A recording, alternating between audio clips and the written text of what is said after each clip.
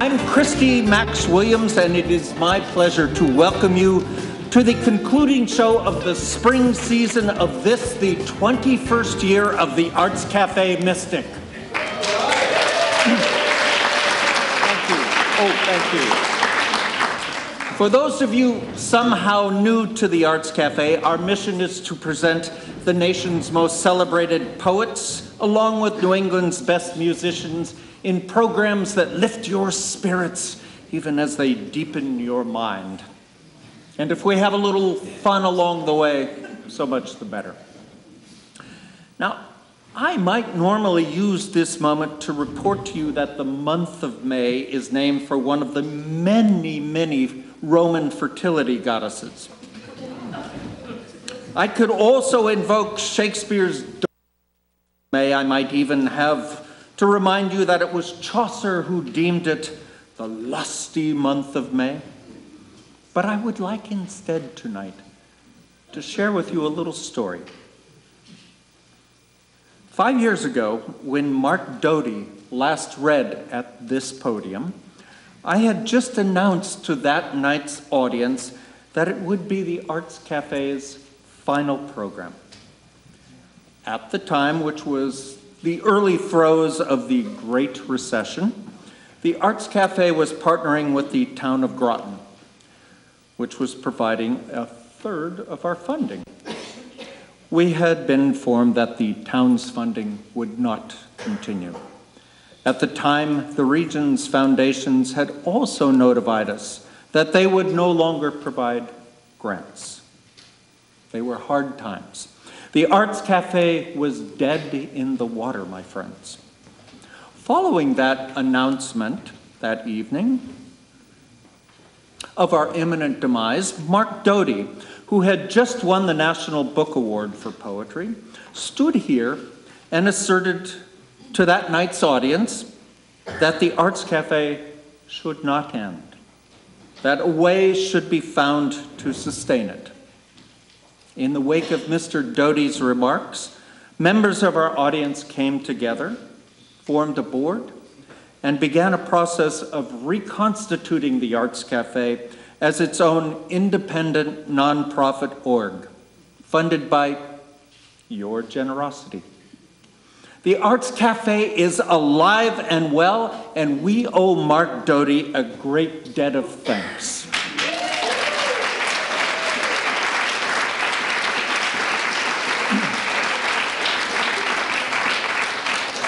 So, on with our show. Our opening voice tonight is the Connecticut-based poet Lana Orphanides, who is also a longtime friend of the Arts Café.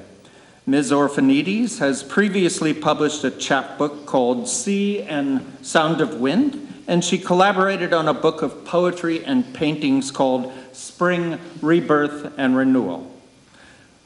But we catch Ms. Orphanides tonight after the recent publication of her first full-length book of poems called Searching for Angels, which has been hailed as an exquisitely wrought collection and has earned a Pushcart Prize nomination. Here are poems of a sort one doesn't hear very often: celebratory, gracious, warm, with a richness of language and vision that instructs us how to live life, to love nature, by deeply attending on the world. Here are frank poems of love, sung in a clear, bell-like voice. Here are earthy poems of birth, death, and loss. These poems invite us to pay attention to, as the poet says, what gives the heart ease. Well, we could, all of us, our hearts that is, use a little ease. So won't you please join me in welcoming Lana Orphanides.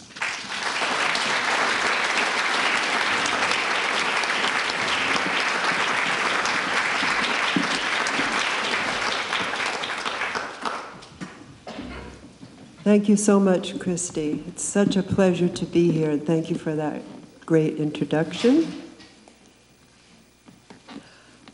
It's always so much fun to read here. This is such a fabulous group of people who come, and you know that people come because they want to hear poetry.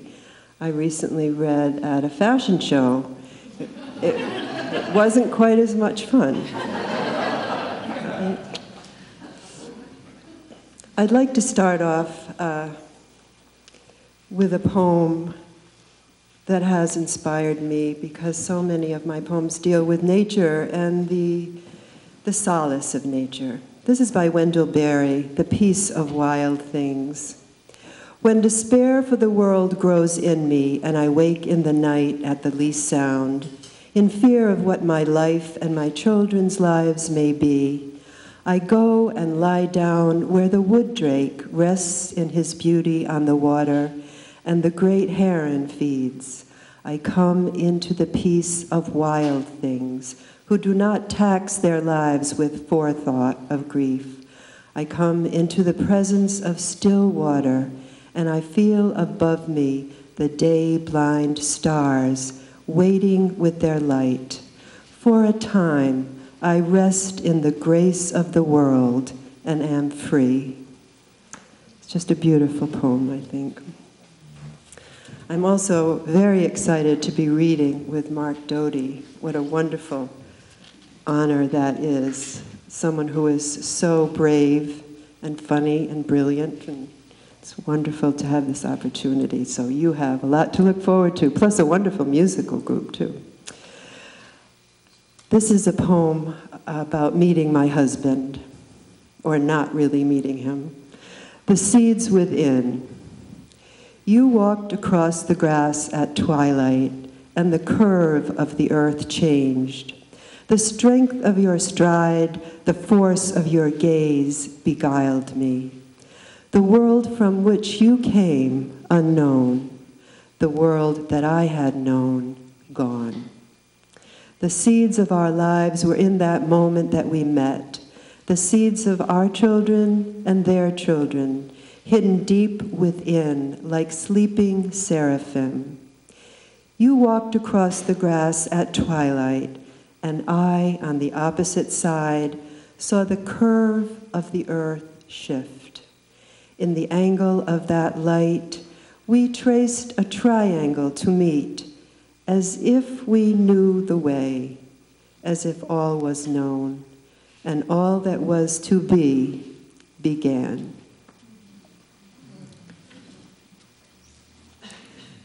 This book is somewhat chronologically organized, so I'm going to read something that would follow that poem. Green. I remember the grass, green in the darkness, and underneath the giving ground, the lilt of the highway, the waiting car by the side of the road, his soft breath, the green stains on my white skirt, and the sound. It could have been horns, or it could have been us caroling in the grass.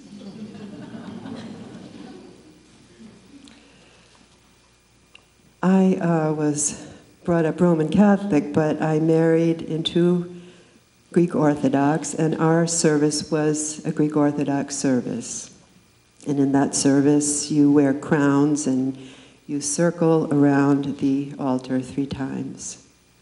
This is a sonnet for that wedding. The vow.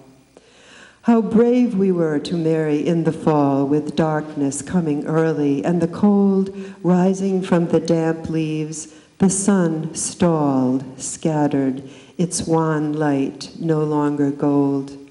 From those years of parting and receding, here we were in bright sunlight after all, still daring to go forward, offering, needing to trust in one quick act, a single vow.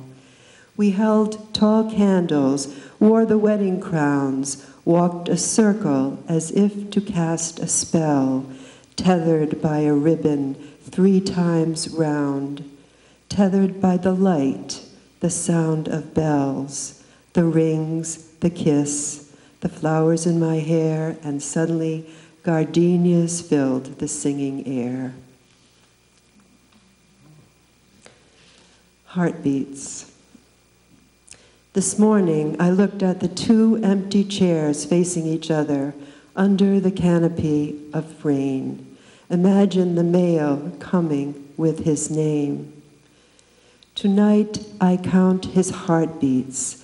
The light from the white alarm clock shines in the darkness, its green numbers marking the seconds. I touch the soft silk of his thigh, throw my arm around his broad, strong back, and press my chest to listen, but I lose count. Outside, the clouds gather in the Florida heat. The air conditioner sounds like rain. Each time it starts, he jumps in sleep like one walking unknown terrain. His feet dance in intervals like skipping rocks, or as if he is crossing a swaying bridge. In my dreams, we are fording a bright river. We are light and laughing, and no one is counting. Sometimes when I'm surrounded by my family and it's a beautiful day and everybody seems happy, like things have actually all gone our way, I'm overcome. Summer afternoon. And this I have to dedicate to my friend Rhonda, because we really wrote this. She was my inspiration for this. She read me something from Luke and the Bible. And that's where this comes from. Summer afternoon. Sometimes the heart is pressed down to overflowing, trampled in joy and afraid, so shaken by love, it is hard to breathe.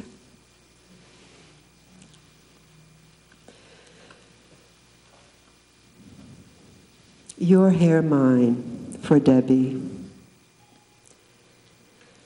Marie Howe said, this is not part of the poem, Marie Howe, who was one of my favorite poets, said, poetry holds this knowledge that we are both living and dying at the same time.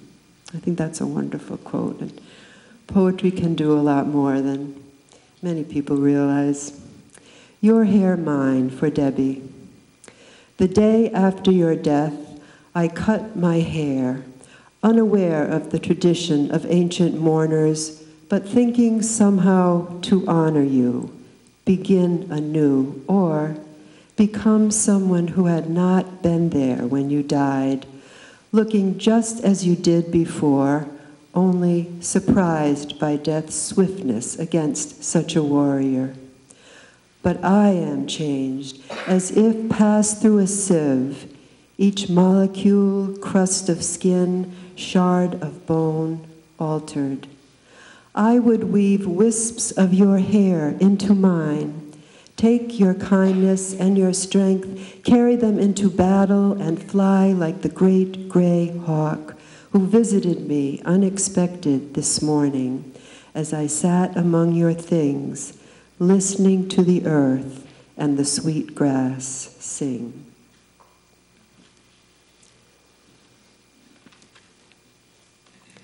This book is dedicated to my mother, who was a great support to me. When I was about 14, I won this poetry award, and she wrote it out in calligraphy, that's the word, and did a little painting around the outside, and then framed it and hung it up in our hallway. That was very wonderful. But she was very amazing in many ways. She always wanted to travel, but she was afraid to fly. So one trip to Greece, I took her in spirit with me. Going in. Lavender and the soft haze of sage, pale green capers and wild thyme lined the path to the sea. Below us, the beach was a small, empty crescent far from the town, the moonscape of mountains behind. The weather was windy, and this our first swim in the still cold Aegean. I invited my mother, dead then 8 years, for the dip. I asked if she'd like to dive with me, warm me, sustain me, make me look brave. She smiled, almost laughed, and gladly came diving. Weightless all spirit, her long swimmer's body joined mine. Motion and essence, we arched like a dolphin, a sound wave of coming and going. In that moment, as light rolled into darkness, ocean spilled into ocean, I was liquid and flowing, I was past and present, future and never. I was water and space and the taste of salt. I was gone and come back unafraid.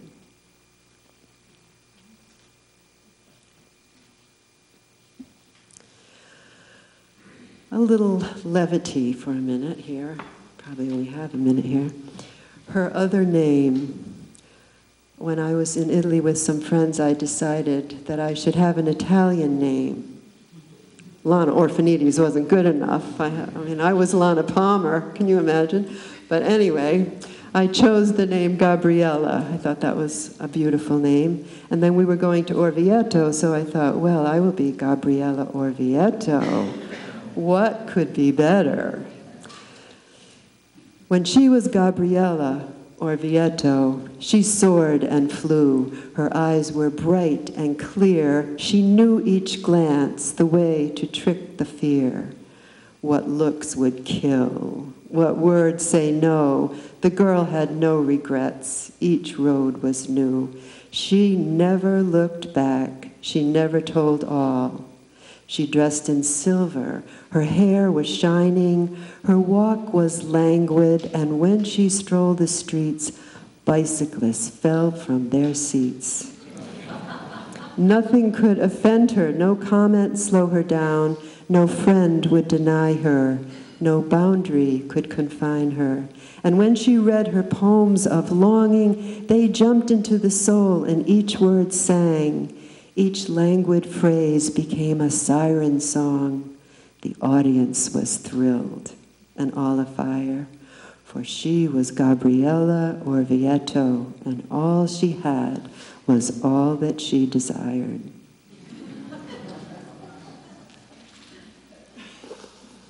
In the Greek Orthodox Church, on the 40th day after death, a memorial service is said for the soul. I was brought up Catholic, but I am married to a Greek. My father was very strict Catholic. My father's breath. It is 40 days since your death. A hemisphere away, I find the Monastery of Miracles, St. Raphael and Nicholas. It is dusk, an amber sky. We park the car quickly, and I run up the cobblestones to the door, locked. Too late to light a candle, send you safely on, as if I, your fallen angel, have the power, as if you, stark Catholic in heaven already, would care about the 40 days, the candle lit.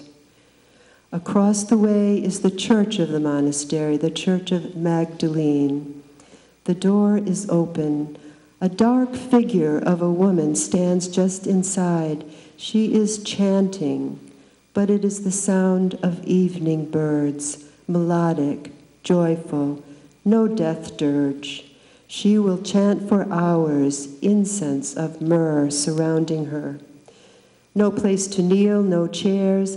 I stand before the icon of Magdalene, dark with age and sorrow, tears pulsing behind my eyes, and light my candle, just as a breeze blows a kiss across the flame. Amen.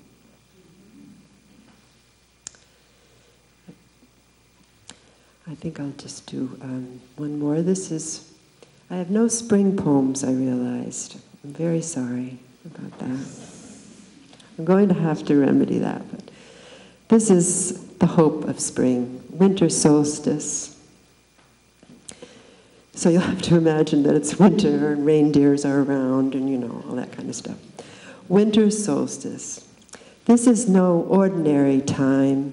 Reindeer climb the skies, fires light the hillsides, and the bear comes in. The air is sharp and the sky is more transparent now. Prayers travel easily through it. From where we are, we can see the universe just beginning. From where we are, new islands are appearing. The bare trees are sterling and gold. In the shining cold, we hide under the covers as though spring will never return.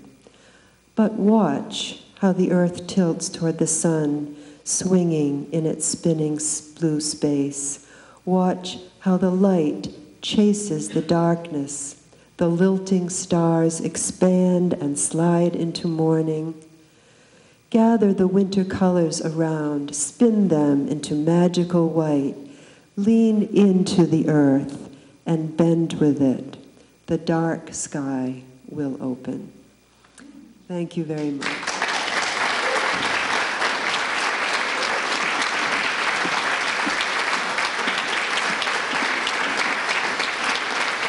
Lana Orphanides, ladies and gentlemen. Thank you, Lana. That was lovely. I'm pleased to announce that we have Lana's Searching for Angels on sale tonight. As always, all proceeds go to the author. This gives me a chance to thank our friends at Bank Square Books for their support. Mystic is lucky to have so hip and friendly an independent bookstore. I also want to take a moment to thank the Mystic Arts Center for welcoming the Arts Café again. Our community is fortunate to have such a resource, and we are grateful to feel at home here. So, on with our show. Tonight's musical interlude is served up by the J. Hunter Group, which performs that most wonderful of musical conversations, jazz. If you get out much at night in these parts, you have encountered these musicians in various combinations and venues, I'm sure, which in part is what makes the jazz conversation so interesting. The good players know the topics to be discussed. That is, the standard tunes that you all know and love. But like all conversations, theirs is an improvisation. But I wonder if you realize how accomplished these players are. Did you know that the band leader Jim Hunter is also a longtime member of the string section of the Eastern Connecticut Symphony? Did you know that Wesleyan-trained pianist Rufus Davis is the music director at St. John's? Did you know that the drummer Alvin Carter fronts two of his own ensembles, Legacy Keepers of Tradition and the Alvin Carter Project? And did you know that the wonderful saxophone player Steve Marion has performed and recorded with a multitude of the best bands in New England, including Razzmatazz, Sugar Daddy, The Hornets, and Total Eclipse? My friends, these are some of the region's finest musicians, and we are fortunate tonight for the opportunity to eavesdrop on their musical conversation. So won't you please give a warm welcome to the J. Hunter Group.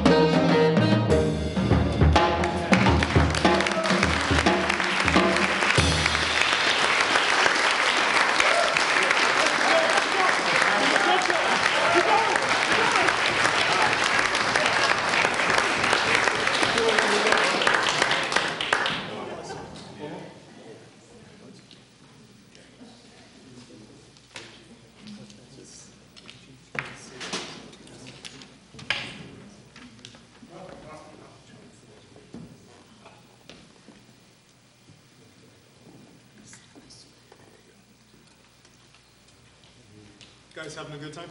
We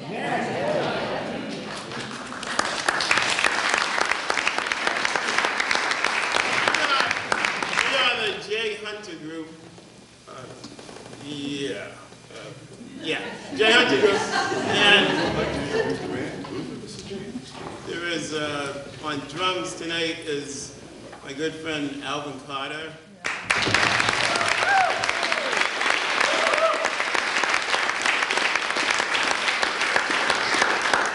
Keyboards is my good friend Rufus. Oh, you can have good friend, more than one good friend. Yeah. My good friend Rufus Davis. Yeah.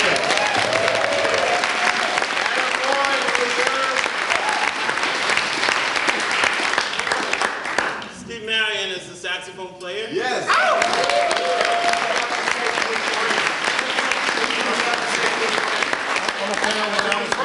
Here is a thing.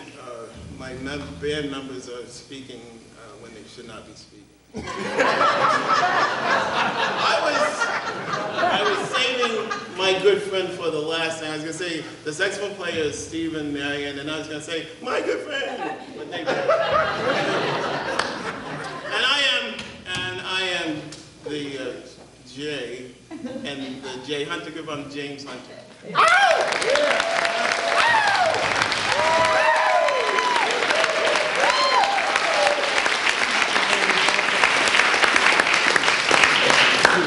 I'm sorry. The first song we played was J-Mac by the real Kenny G, Keith Garrett. And the second song we played, was by Idris Ibrahim called Water from the Ancient Well. And the song we just last played was by McCoy Tyner called Island Birdie. And we are going to end right now with a song called Bud's Bubble, which is also Crazeology. In case you heard Crazeology and you hear the same tune, it's because it was Bud's Bubble also. Okay, rhythm changes, anybody? Rhythm changes in B flat, rhythm changes in B flat. Right, and I will be, check my mark. 1, 2, 1, 2.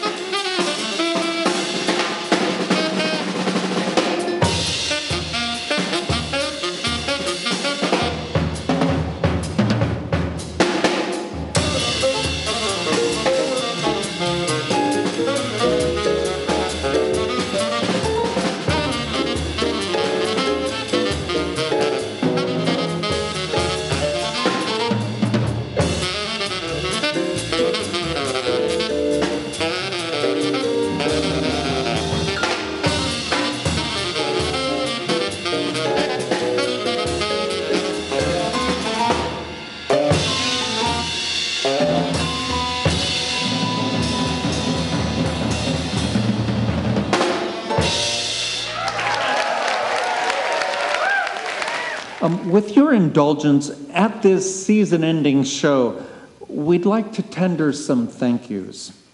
First, I'm always glad for the opportunity to thank members of the Arts Cafe's board, who include Bill Grady, Wendy Halsey, Patty Kitchings, Susan Moffett, Thea Moore, Ben Philbrick, Liz Raisbeck, Paul Ann Sheets, and John Sutherland.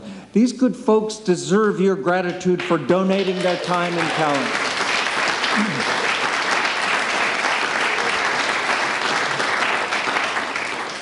And as always, my fond thanks to our volunteers, to our sound engineer, Christopher Greenleaf, our videographer, Jim Marshall, to Thea Moore at the book table, Cody Williams and Christine Grady at our concessions table, and to my own Kate, who was everywhere in my life. It's their dedication that makes this show go. I'm also pleased to thank our sponsors, the Chester Kitchings Foundation, Bank Square Books, and the Whalers Inn.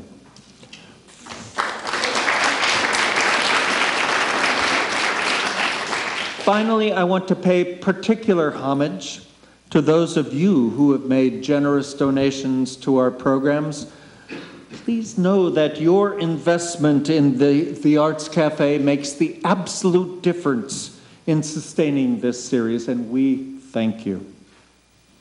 If there's anyone left who hasn't been thanked, I'll see you in the bar after the show and I'll buy.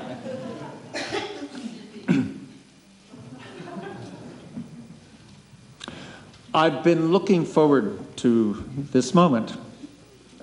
Mark Doty is the sort of poet whose reputation is so immense that he needs no introduction, so please forgive me if I indulge myself. Mark Doty is widely regarded as among our nation's greatest living poets. That's my opinion, but it is the opinion of many who think about such things.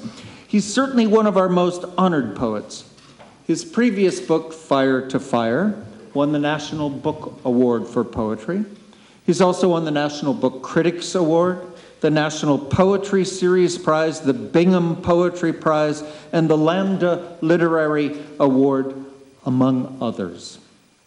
Mr. Doty is the only American poet to have received Britain's T.S. Eliot Prize. In addition, he has earned acclaim for his 4 books of nonfiction, including the best-selling Dog Years and Still Life with Oysters and Lemon, the best book I've read on art. A Mark Doty poem is a sort of moment's document in the life of an intelligent heart. These moments are conveyed in a clear, unadorned, first-person voice, a voice that feels devoid of poetic tricks, a trustworthy voice whose honesty is meant not to shock, but instead to reflect a process of learning and realization through observation and experience.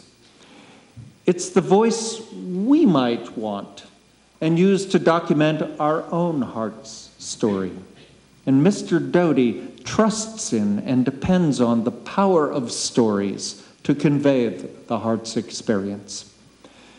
Many of this poet's best poems are worked out in long sentences whose sinewy syntax make them feel like thought, feel like feeling itself.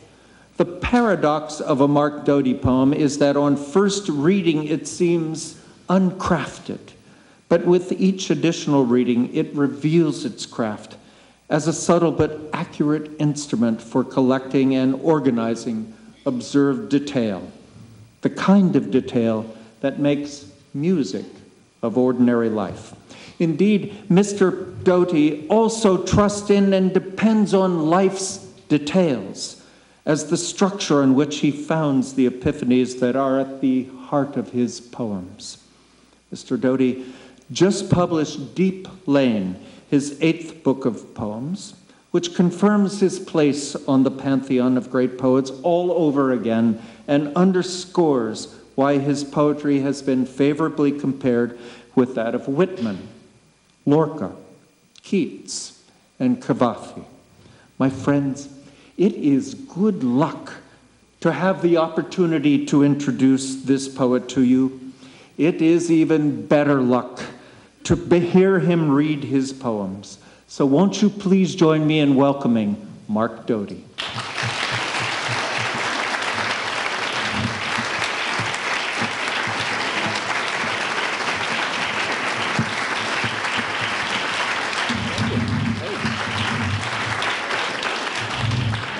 I am very pleased to be here. And I, of course, you know, when somebody says stuff like that about you, what can you say? It is wonderful to be welcomed to the stage by Christie, and I'm actually even more grateful to Christie for making me feel extremely effective. You know? The Mystic Arts Café is kaput. And I say, you need the Mystic Arts Café, and look what happens. So I wanted to suggest that you consider sending me to the House of Representatives, perhaps.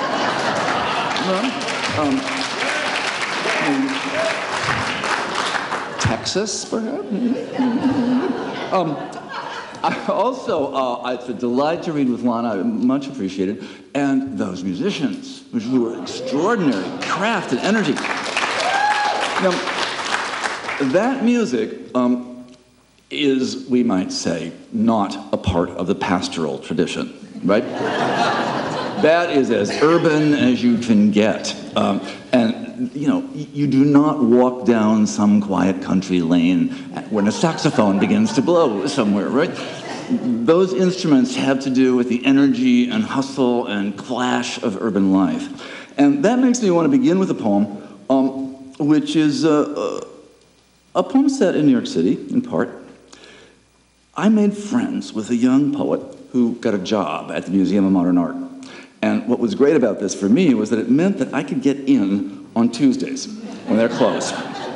And I always admired Jackson Pollock. I thought, well, interesting paintings, I don't think I quite get them.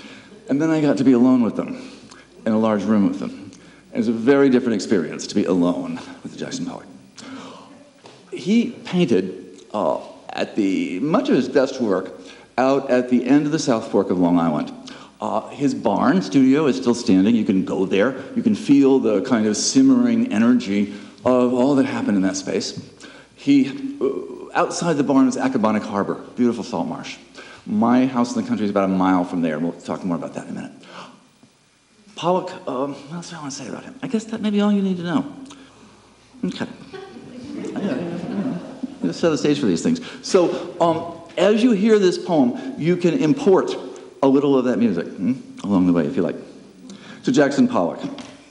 Last night, somebody murdered a young tree on 7th Avenue between 18th and 19th. Only 2 in that block. And just days ago, we'd taken refreshment in the crisp and particular shade of that young ginkgo's tight leaves, its beauty and optimism. Though I didn't think of that word until the snapped trunk this morning, a broken broomstick discarded, and tell me, what pleasure could you take from that?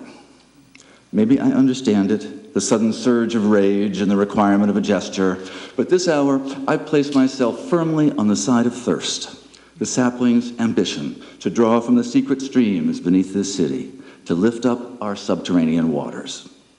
Power in a pointless scrawl now on the pavement. Pollock, when he swung his wild arcs in the barn air by Accabonac, stripped away incident and detail till all that was left was swing and fall and return, austere rhythm, deep down things, beautiful, because he subtracted the specific stub and pith, this wreck on the too hot pavement where scavengers spread their secondhand books in the scalding sunlight. Or maybe he didn't. Erase it, I mean. Look into the fierce ellipse of his preserved gestures, and hasn't he swept up every bit, all the busted and incomplete, half-finished and lost? Alone in the grand rooms of last century's heroic painters, granted entrance on an off day to a museum with nobody, thank you, this once, nobody talking, for the first time I understood his huge canvases were prayers, no matter to what, and silent as hell. He rode the huge engine of his attention towards silence, and silence emanated from them, and they would not take no for an answer, though there is no other. Forget supplication, beseechment, praise. Look down into it, the smash-up swirl, oil and pigment and tree shatter, tumult in equilibrium. So, thank you. So that swooping pattern in the smash trunk, in the Pollock canvas, in the music we just heard, I imagine if you could stand far enough away from the world, that's what you would say, beginnings and endings, creation and destruction. This new book, you can see, this has been out for a month. See what National Poetry Month has done to me? You know, an external representation of my soul at this point. This book is called Deep Lane because about a mile from that Pollock's barn is my little house out there, and a mile from my house is a road called Deep Lane. It's a beautiful little country road, but what I really like about it is the name. The two monosyllables, the long vowels, Deep Lane, the sense of being pulled forward and down. And for the last 7 years, I've spent as much time there as I can, and gradually that name began to somehow acquire a resonance, to pull more meanings onto itself. And I wrote a poem called Deep Lane, and when I'd finished it, I knew there was more. And in a while, I wrote another one, and eventually I wrote 9 poems called Deep Lane. And I recommend this to poets. You don't have to come up with a new title every time. This poem, this Deep Lane poem, has to do with the work of the gardener. And as that painting suggests cycles of creation and destruction, so time in the garden means watching what emerges, watching what passes. The poem also remembers the late Deborah Diggs, a marvelous poet who left us about 4 years ago now. Deep Lane. When I'm down on my knees, pulling up wild mustard by the roots before it sets seed, hauling the old ferns further into the shade, I'm talking to the anvil of darkness. Break table. Slab no blow could dent, rung with the making, and out of that chop and rot comes the fresh surf of the lupins. When the shovel slips into white root flesh, into the meat coursing with cool water, when I'm grubbing on my knees, what is the hammer? Dusky skin of the tuber, naked worms who write on the soil every letter. My companion blind, all day we go digging, harrowing, rooting deep. Spade plunge and trowel, sweet turned down gas flame, slow charring carbon, out of which sprouts the wild unsayable. Beauty's the least of it. You get ready, like Deborah, who used to garden in the dark, hauling out candles and a tall glass of what she said was tea, and digging and reading and studying in the dirt. She'd bring a dictionary. If study is prayer, she said, I'm praying. If you've already gone down to the anvil, if you've rested your face on that adamant, maybe you're already changed. When you order anything from a garden catalog, you immediately receive 150 more garden catalogs. And when this happened to me, one showed up was a catalog of bearded iris, which are the most outrageously hybridized flowers. And there's this bearded iris called Anvil of Darkness. I thought I probably wouldn't order that. So I went to write, I thought I was going to write a little comic poem about that flower, and you see what happened. In this Deep Lane poem, you will encounter my dog Ned, a golden retriever who is a fine example of his kind. Deep Lane, June 23rd, evening of the first fireflies. We're walking in the cemetery down the road, and I look up from my distracted study of whatever, an unfocused gaze somewhere a few feet in front of my shoes, and see that Ned has run on ahead, with the champagne plume of his tail held especially high, his head erect, which is often a sign that he has something he believes he is not allowed to have. And in the gathering twilight, what is it that is gathered? Who is doing the harvesting? I can make out that the long horizontal between his lovely jaws is one of the 4 stakes planted on the slope to indicate where a backhoe will dig a new grave. Of course, my impulse is to run after him, to replace the marker, out of respect for the rule that we won't desecrate the tombs, or at least for those who knew the woman whose name inks a placard in the rectangle claimed by the 4 poles of vanishing, 3 poles now, and how it's within their recollection, their gathering, she'll live. Evening of memory, spark lamps in the grass. I stand and watch him go, in its wild figure 8s. I say, you run, darling. You tear up that hill. Of course, he needs no encouragement from me to do that. In Song of Myself, which is perhaps the great American poem, if we need to have such a thing, or such a category, Whitman very early on tells us exactly one story, which is this. He, the speaker in the poem, is outside somewhere, and he has a sexual encounter, he claims, with his soul, and, and then from the bliss of this experience arises a sense of peace and joy and tenderness towards experience. In it, he looks at the world and he says, the kelson of the creation is love. The kelson is that long wooden beam in a wooden ship, the whole thing together. And this joy is so great that it spills into everything. He says, even down into heaped stones and elder, mullein and pokeweed. I've stolen that line for this poem to a very different end. Deep Lane. We began to think the white fish individual, the one of the pair who'd struggled, after all, when our pond's colder water shocked and he lay pulsing in the shallows till we thought him all but gone, then simply drew himself up, if that were something a fish could do, and swam away. A heron ate his mate. He surfaced in March, after his first season entombed in the bottom mud, unscathed, a 4-inch emperor in his white silk coat, insignia of the kingdom splashed over his back, the color of candied orange rind. He'd nose up out of the lily murk when our shadows crossed his borders, pushed to the edge to open the translucent white ring of his mouth over and over, as if begging, as if seems to want, seems to feel. But as we knew him, semblance fell away.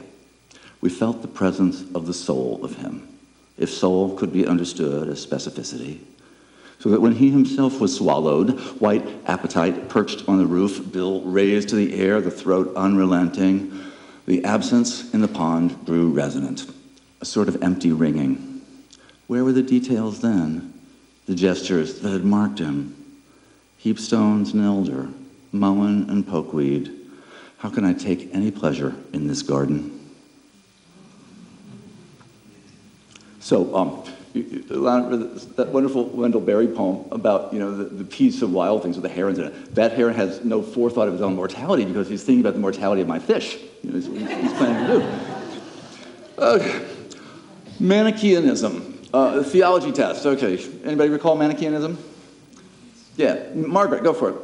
No, you're not going to do it? Okay. This is the heresy, according to the Catholic Church, that the world is equally divided between the forces of good and evil, darkness and light, and that the outcome of that struggle is not yet known. Mm-hmm. Deep Lane. Into Eden came the ticks. Princes of this world. Heat-seeking, tiny, multitudinous. Lord, why have you given them a heart, a nervous system, a lit microchip of a brain, is it, if not to invite Manichaeanism? Hard to believe. The force that shaped the mild tortoise traversing the undergrowth with smallest steps, the sway-necked lily. Hard to countenance that same mind dotting paradise with pinhead demons wanting nothing but to gorge, to suck beyond the dreams of their hell brothers, the mosquitoes.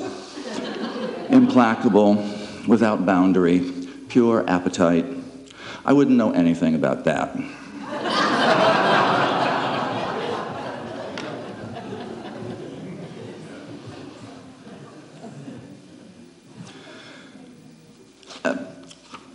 Fire Island, it's an extraordinary, geographically and sort of in terms of natural life, an extraordinary place. It's a 20-mile-long barrier island on the south coast of Long Island.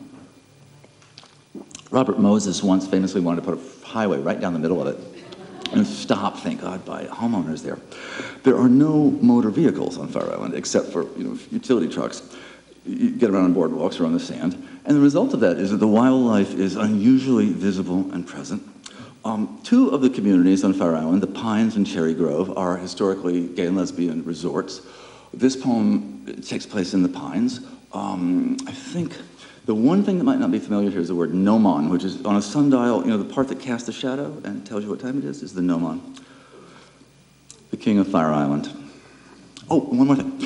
Every summer, it's a huge thing called the Pines Party, and this is, if you love the beach, this is a shocking thing. Out come the bulldozers, they flatten out the sand, they build a dance floor on the beach, put up some big speakers, and there's a party. Which is, what would Mary Oliver say?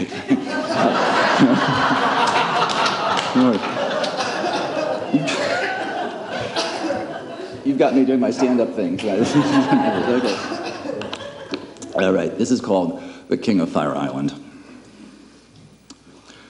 Hard by our fence in tea dance light, he seemed the very model of his kind. A buck in velvet at the garden rim, bronze lightly shagged, split thumbs of antlers budding, that odd way deer hold extra still, as though there were degrees of stasis. We were objects of his regal, mild regard. Did I really say tea? Measure the afternoon by a bar event? Here it's a fixed point, gnomon of the day. Our island's scattered men gather near 7 and stand with cocktails in the thick of buzzing bodies, intent in quick talk, though their subtle eyes won't miss a trick. Here, after all, tea dance started. Wise strategy for an island with no street lamps, boardwalks pitching along the dunes, scary after drinks, far better navigated before nightfall. He stepped toward us, an unexpected lurch, and then we saw one front leg nearly tapered to a whisper, like the torso of a cartoon ghost. No hoof. He gladly accepted a carrot, a gesture plainly familiar. Where else could he have lived? No cars, no hunting, visitors who'd bring him kitchen scraps, nothing to trouble but cameras buzzing their automatic flash, or dance music booming from some big box rental. And ticks. He wore a small crown of swollen passengers between his 2 brave ears where he could not bite them, and no other deer provided the seemingly secret grooming they perform. He exhaled a small puff of carrot-scented wind. Handsome face expressive, not much in doubt of the human. We'd see him evenings up the walk, browsing the cranberry bog. He hauled himself through gardens, intently working tufts of grass, muscled shoulder pulling him ahead. A hoof's a deft accomplishment, that hard sheen shoe of blue-black carbon, but he'd learned to do with what he had. I brought him celery. He liked corn silk, but not the husks, and seemed to prefer the leaves of sassafras with their faint spice scent. Something, did I imagine it, seemed to pass across his gaze as he took them in, lower jaw working horizontally, a faint tearing sound. Then he'd take his tongue to my hands. They startled me at first. Those sucking lips around my fingertips, careful, as if he were grooming another of his kind. I felt I could lay my hand on that long slope of forehead or stroke behind the ears, though whatever was left of his wildness needed to stand. I tried to name him. He wanted no word from me.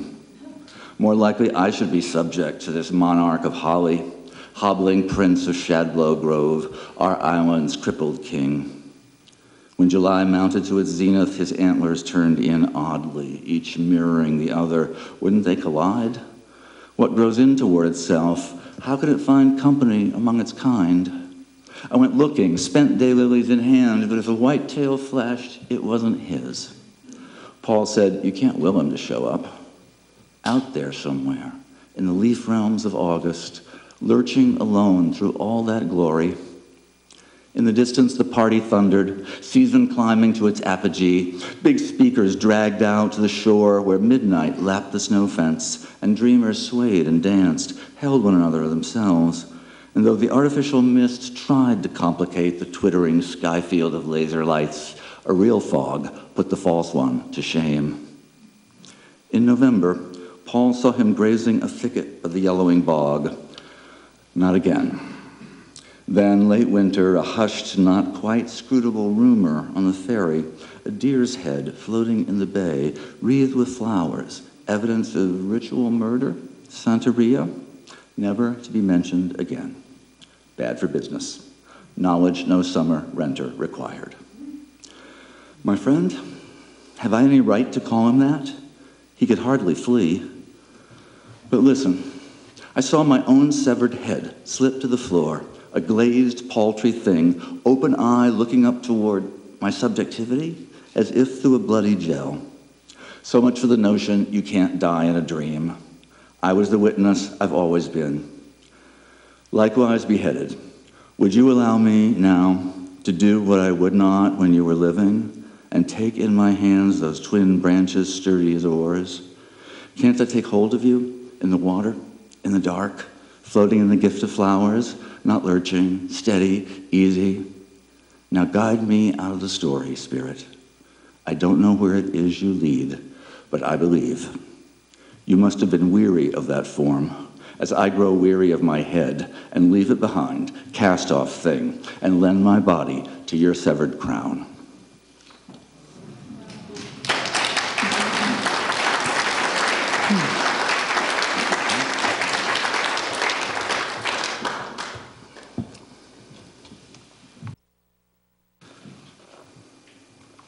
So I'll read you a little poem, a very different sort of animal encounter. The poem takes its title from a town south of San Francisco. It's called Pescadero. The little goats like my mouth and fingers, and one stands up against the wire fence and taps on the fence board, a hoof made blacker by the dirt of the field, pushes her mouth forward to my mouth so that I can see the smallish squared seeds of her teeth and the bristle whiskers, and then she kisses me, though I know it doesn't mean kiss. Then leans her head way back, arcing her spine, goat yoga, all pleasure and greeting, and then good-natured indifference. She loves me. She likes me a lot. She takes interest in me.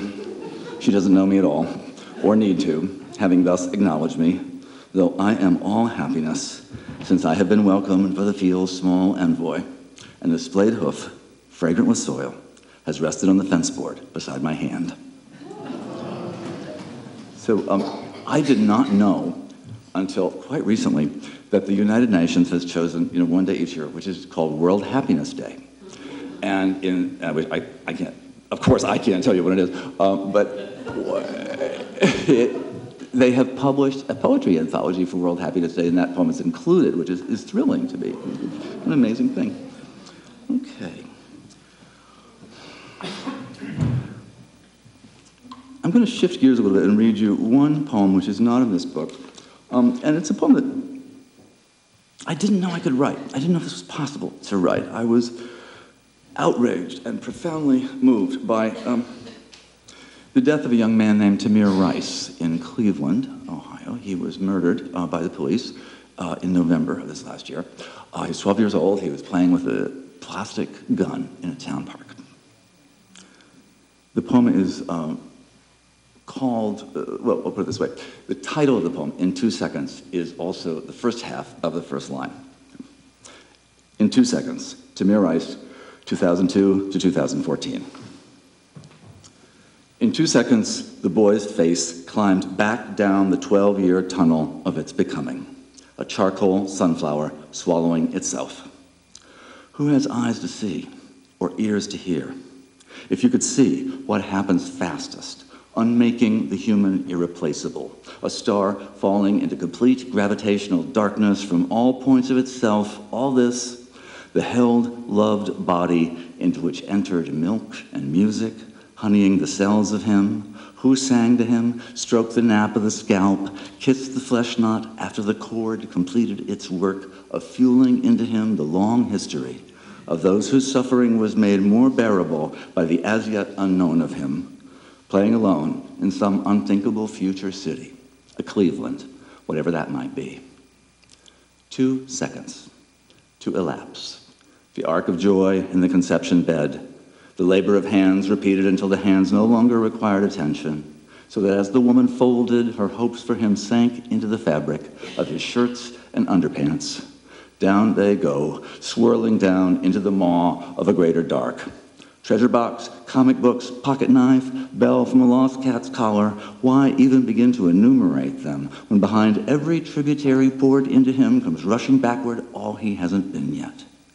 Everything that boy could have thought or made, sung or theorized, built on the quavering but continuous structure that had preceded him, sank into an absence in the shape of a boy playing with a plastic gun in a city park in Ohio in the middle of the afternoon.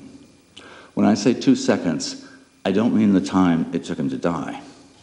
I mean the lapse between the instant the cruiser lurched to a halt on the grass, between that moment and the one in which the officer fired his weapon. The 2 seconds taken to assess the situation. I believe it is part of the work of poetry to try at least the moment and skin of another, but for this hour, I respectfully decline. I refuse it. May that officer be visited every night of his life by an enormity collapsing in front of him into an incomprehensible bloom, and the voice that howls out of it. If this is no poem, then... But that voice, erased boy, beloved of time, who did nothing to no one and became nothing because of it, I know that voice is one of the things we call poetry. It isn't only to his killer he's speaking.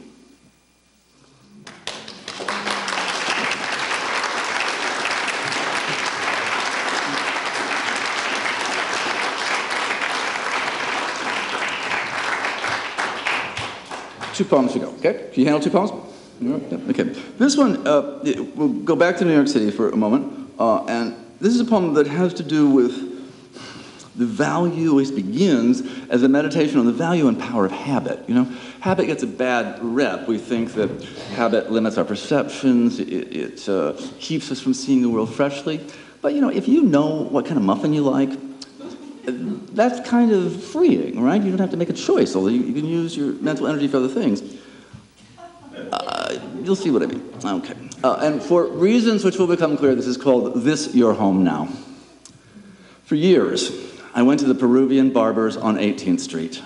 Comforting, welcome. The full coat rack, 3 chairs held by 3 barbers, eldest by the window, the middle one a slight fellow who spoke an oddly feminine Spanish, the youngest last, red-haired, self-consciously masculine, and in each of the mirrors, their children's photos, mildly smutty cartoons, postcards from Machu Picchu. I was happy in any chair, though I liked best the touch of the eldest, who'd rest his hand against my neck in a thoughtless, confident way. 10 years, maybe. One day, the powdery blue steel shutters pulled down over the window and door, not to be raised again. They'd lost their lease. I didn't know how at a loss I'd feel. This haze around what I like to think the sculptural presence of my skull requires neither art nor science. But 2 haircuts on 7th, 1 in Dublin, nothing right. Then I hear my friend Marie laughing over my shoulder saying, in your poems, there's always a then. And I think, is it a poem without a then? Dull early winter, back on 18th, up spiraling red in a cylinder of glass, and just below the line of sidewalk, a new sign, Willie's Barbershop. Dark hallway, glass door, and there's, presumably, Willie. When I tell him I used to go down the street, he says in an inscrutable accent, this your home now. Puts me in a chair, asks me what I want, and soon he's clipping and singing with the radio's Latin dance tune. That's when I noticed Willie's walls, though he's been here all the week, spangled with images hung in barbershops since the beginning of time. Lounge singers, near celebrities, random boxers, Italian boys, Puerto Rican, caught in the hour of their beauty, though they'd scowl at the word. Victors cheering over a trophy won for what? Frames already dusty, at slight angles. Here it's clear forever. Are barbershops like aspens, each sprung from a common root 10,000 years old? Sons of one father, flashing fighters and starlets to shield the tenderness at their hearts. Our guardian Willie defies time, his chair our ferry boat, and we go down in the trance of touch and the skull-buzzed drone, singing cranial nerves in the direction of peace. And so I understand that in the back of this nothing building on 18th Street, I've found that door ajar before, in daylight, when it shouldn't be. Some forgotten bulb left burning in a fathomless shaft of my uncharted nights. The men I have outlived await their turns, the fevered and wasted whose mothers and lovers scattered their ashes and gave away their clothes. 20 years, and their names tumble into a numb well. Though I have not forgotten one of you, may I never forget one of you, these layers of men arrayed in their no longer breathing ranks. Willie, I have not lived well in my grief for them. I have lugged this weight from place to place as though it were mine to account for. And today I sit in your good chair in the 6th decade of my life, and if your back door is a threshold of the kingdom of the lost, yours is a steady hand on my shoulder. Go down into the still waters of this chair and come up refreshed, ready to face the avenue. Maybe I do believe we will not be left comfortless.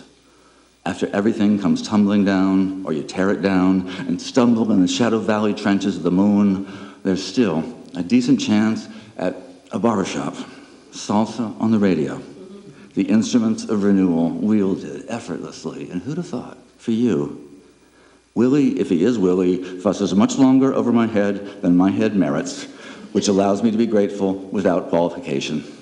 Could I be a little satisfied? There's a man who loves me, our dogs, 15, 20 more good years if I'm a bit careful. There's what I haven't written. It's sunny out, though cold. After I tip Willie, I'm going down to Jane Street, to a coffee shop I like, and then I'm going to write this poem. Then...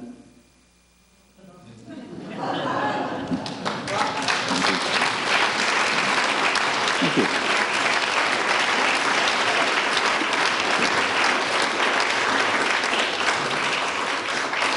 Willie, there really is a Willie. He's become my friend.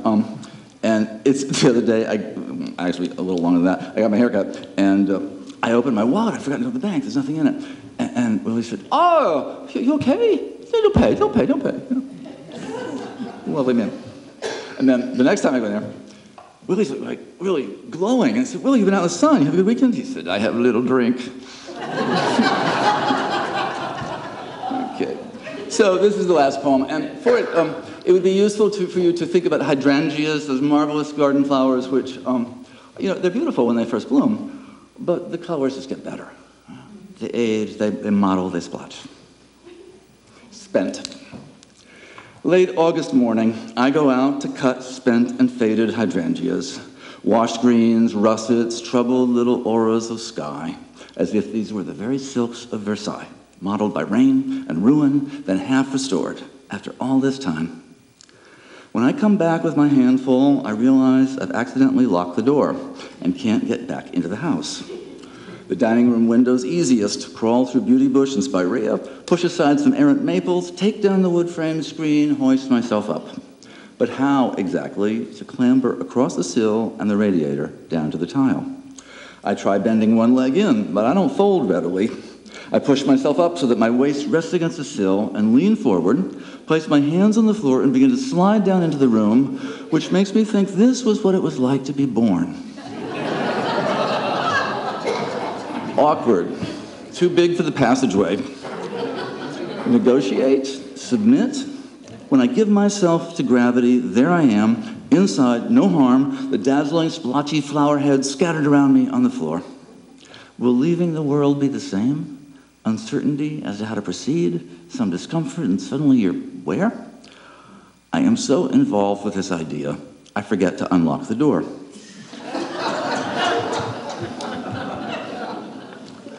So when I go to fetch the mail, I'm locked out again. Am I at home in this house? Would I prefer to be out here where I could be almost anyone? This time, it's simpler. The window frame, the radiator, my descent. Born twice in one day. In their silver jug, these bruise-blessed flowers, how hard I had to work to bring them into this room. When I say spent, I don't mean they have no further coin. If there are lives to come, I think they might be a little easier than this one.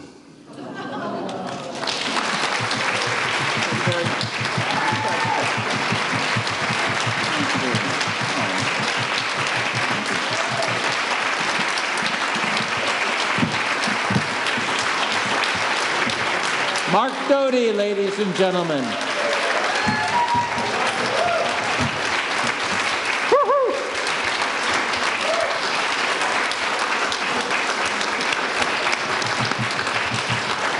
Thank you, Mark. Thanks also to the J. Hunter Group and Lana Orphanides. For those of you who would like to take a little Mark Doty home with you, you can take instead a couple of his books, including Fire to Fire, which won the National Book Award, his greatest hits, really, and or Deep Lane, which he would be glad to sign for you. The Arts Cafe will return in September. Have a good summer, and remember, the Arts Cafe is a tribute to you. This is community, my friends, and doesn't it feel good? Good night.